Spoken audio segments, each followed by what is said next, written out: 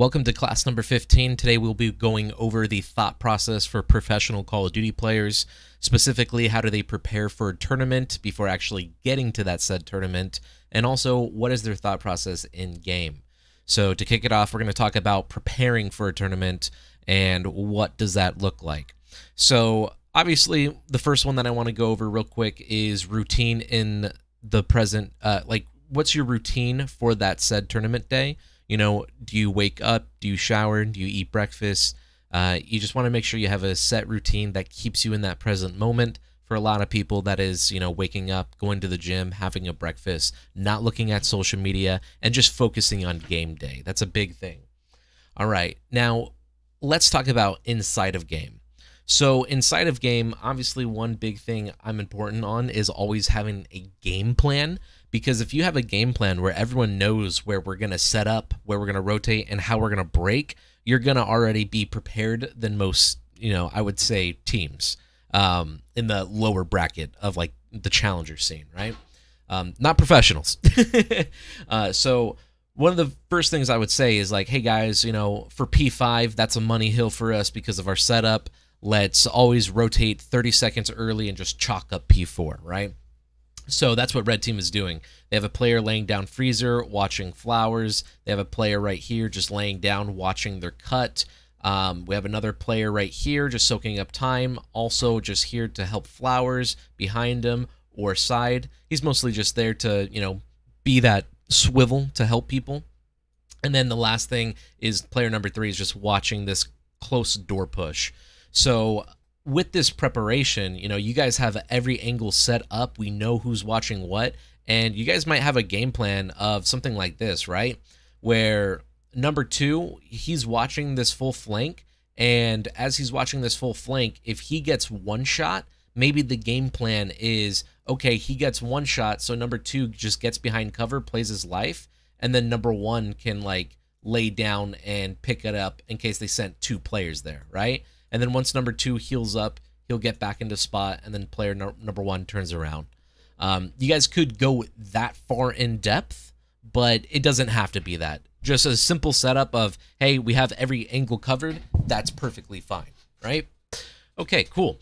So now we have the game plan of what our setup is, when to rotate, and we all know what we're doing, but how do we adapt to the enemies? Like setup and break, right? So like, let's say we're blue team. So let's say as blue team, we knew that we're going to play red team the night before, or maybe like 30 minutes before, and we already know our map set. We could quickly, you know, watch over some VOD review and, you know, figure out what are their preferred setups for each hill. Now, being blue team, we could sit there and, again, like the night before, we're watching VOD review, and we sit there and we go, oh, shoot, okay, so this is their default setup for P5 if they lose P4. So the next time we understand that we're rotating for P5 and they early rotated and they're full setup, they're set up like this. And now that we know that they're set up like this is where you can have, like, basically a game plan to attack these enemies, right? So there's a few ways you can do it. The first way is just by literally knowing where the enemies are sitting and pre-firing it and just challenging it together as a team, right? So what I mean by that is basically these 2 players over here, they would understand, oh, okay, let me dolphin dive across. Player number 3 is going to drag his aim assist, and then 3 is going to challenge and get that kill. Boom, that's already 1 player out of the, you know, game.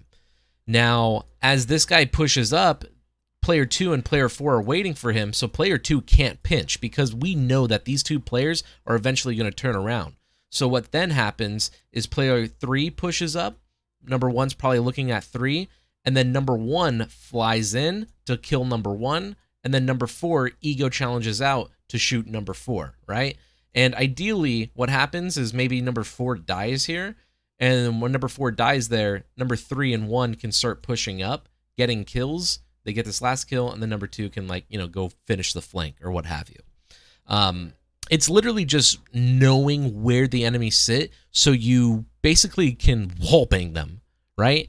Where I've seen this a few times where going back to this setup, let's say that this enemy was laying down right here, and these doors are closed, number 2 would just bust open the door would be open, and then number 3 would just wallbang through the door and then just kill number 1 like it's nothing, right? And that's just because they're sitting in spots that we predict them to be in. Now, the funny thing is, obviously, with pro teams constantly playing against each other and screaming against each other, they're going to change their setups every single time, right?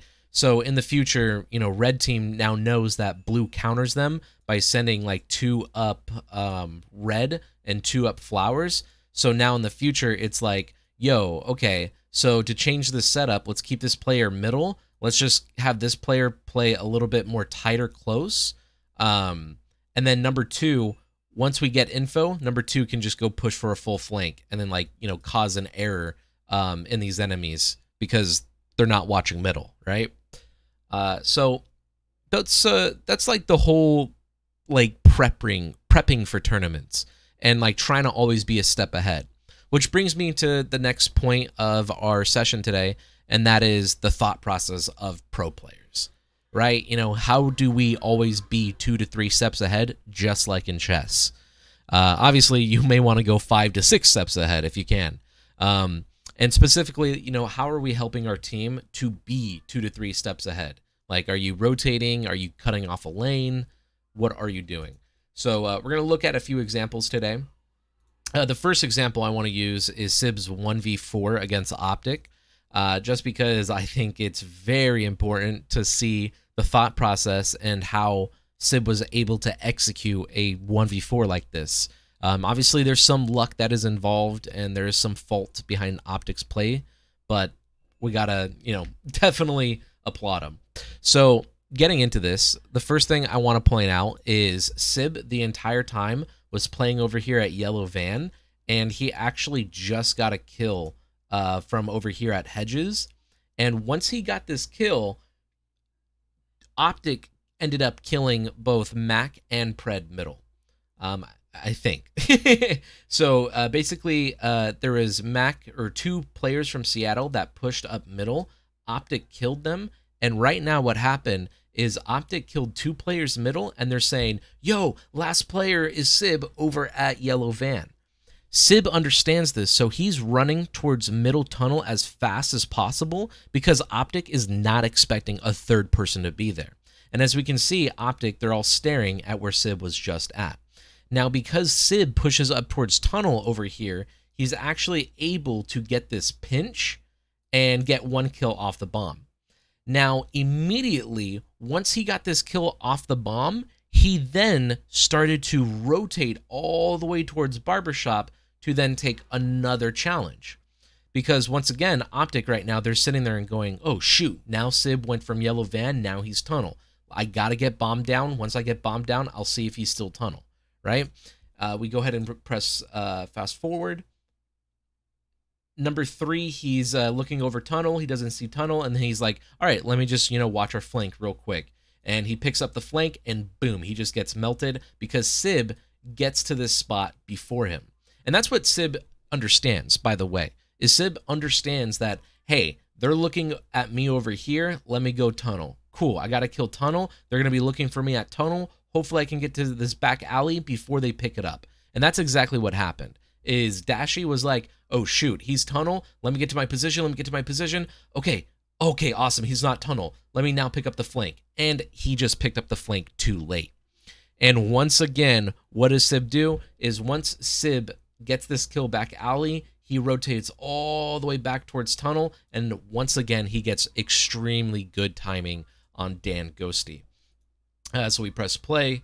Sib is rotating all the way back towards tunnel. Ghosty, he's picking up his alley, right? Because that's fair. He's assuming that he's pushing up alley. Sib right now understands that the chances are is Ghosty is watching his flank. He's watching alley, right? He's not going to be looking at Hedges. There's no reason for him to be looking at Hedges. So right here, Sib is kind of banking on that Ghosty is playing over in this alleyway, and he keeps pushing up, and he actually gets really good Call of Duty timing, perfect centering, and ends up winning that gunfight. I can tell you that if Dan took an extra maybe 3 seconds If Dan took an extra 3 seconds, Sib might have turned right, look at hedges, and then immediately get shot in the side from Dan. And it's those little things right there, right? And like that's the thought process that went down and allowed Surge to take this map 6-2. So there's a lot that goes behind the thought process just for like one individual play. But now let's take a look at like a team play, right? Again, I'm sorry for using Optic again. It's just the moments that happen for them are extremely unlucky, and it's always down to just simple timings, and it hurts to watch, but it's important. So right here, just giving some context is we heard the call out, rotate, right? Subliners said, guys, rotate. It's 200-200. This is going to go down to P2. It always does. So Subliners wants to make sure that they have spawns for P2, and Optic, they're deciding, yo, let's just soak up time at P1. So they're sending 3 people at P1 to soak up time while they have number 3 playing for the spawns if he can. Subliners, their plan was to have a line going across all 3 lanes and then to clean up anyone in the back. But they're doing that right here. They push up. So then here's what happens right here, right? It's number 5 understands that he's blocking the spawns. So he's calling that out. Guys, I'm blocking their spawns right now. Number 7, he's looking to see if anyone is middle or pushing up left lane. And then number 6, he's just working the back still to guarantee spawns. And number 3 actually gets a really good spawn at P2, fortunately. And what happens right here is you see this deadly triangle, right? So essentially what happened is Optic, they were playing tight on hill, and then they were pushing out to get control of like dome, get control of their top house, and then ideally just sit on time. And their whole plan is to get kills and then push out towards P2, right? But because they played tight on hill right here, they're sitting in a very uncomfortable spot, because what happens is Subliners, they're able to play a kill up middle. Obviously, one of them went for that pinch. And then, of course, number 8 came out of the water, and he's challenging from this other side as well. So this kind of just puts Optic in a very stressful situation where they have to hold too many different angles. And Subliners, all they have to do is run at the point. They're going to be in front of us, right? And that's mostly why Subliners gets this kill. And they just had a really good collapse. That's ultimately what happened.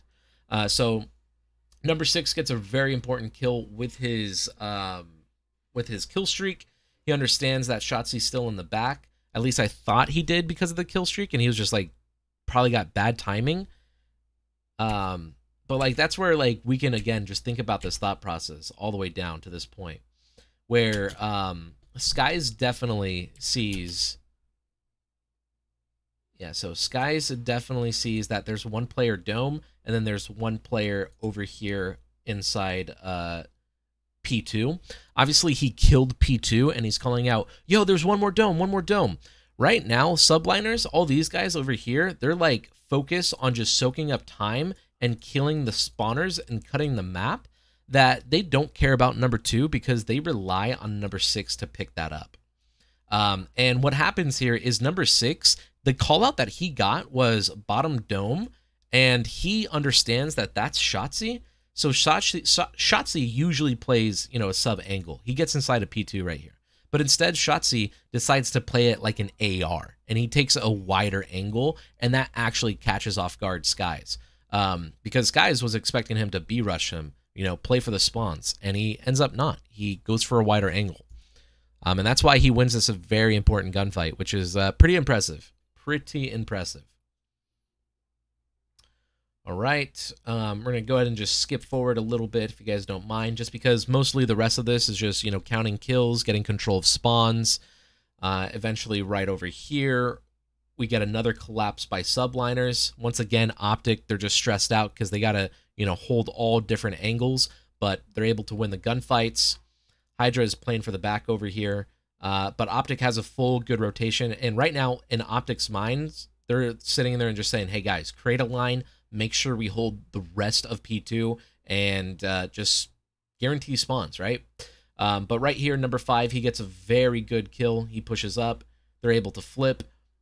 It's not over yet. And this is where Optic gets a very unique opportunity. I'm not sure who does it here. I don't know if it's 3 or 2. I think it's number 3. Dashi understands that, holy crap, we got 2 dead.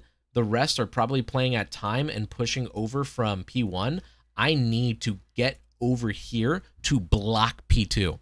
And look at this instant mindset, right? Where he looks at the cut to make sure no one's cutting him off, and then immediately he pushes to block the spawns. And because he blocks the spawns, that force spawns out subliners all the way out over at P5 and P3. So just because he got there in time, he gives his team the spawns.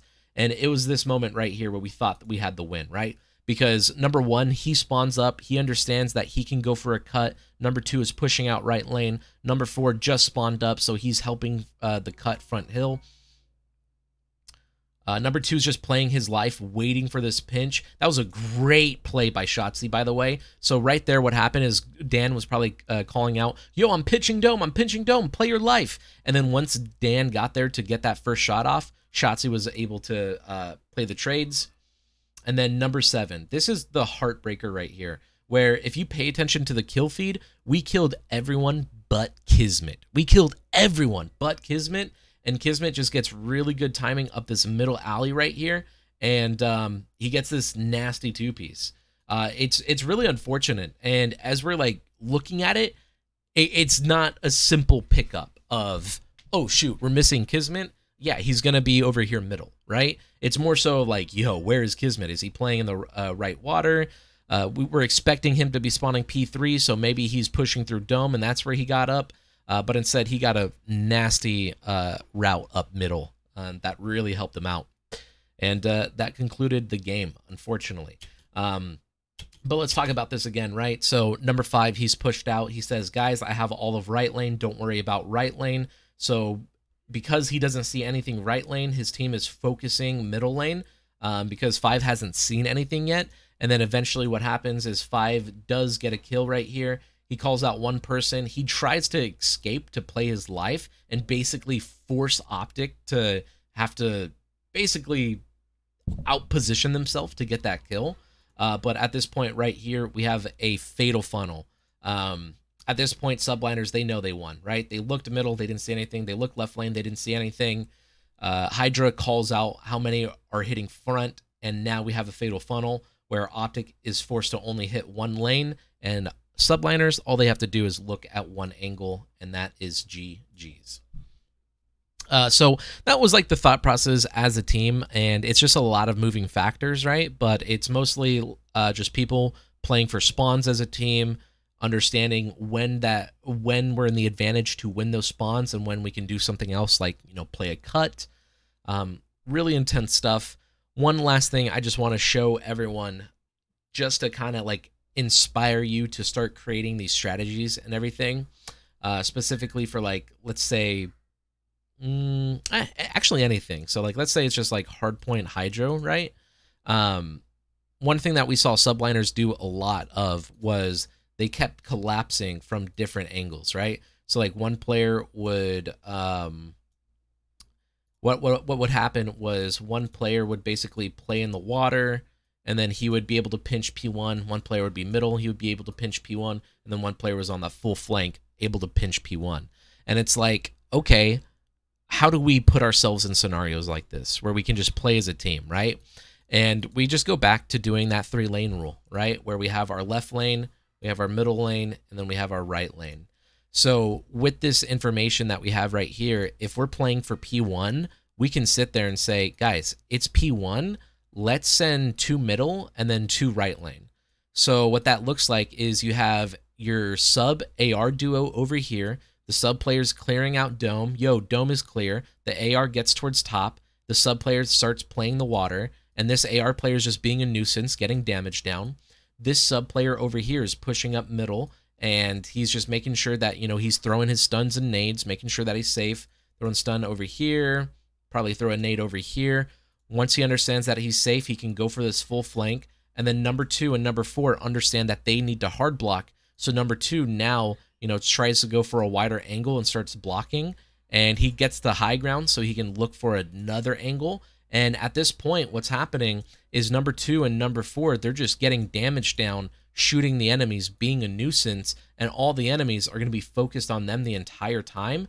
And then once number 1 and 3 get there in time, number 1 has a pinch, number 3 has a pinch. We're attacking them from all 3 different angles.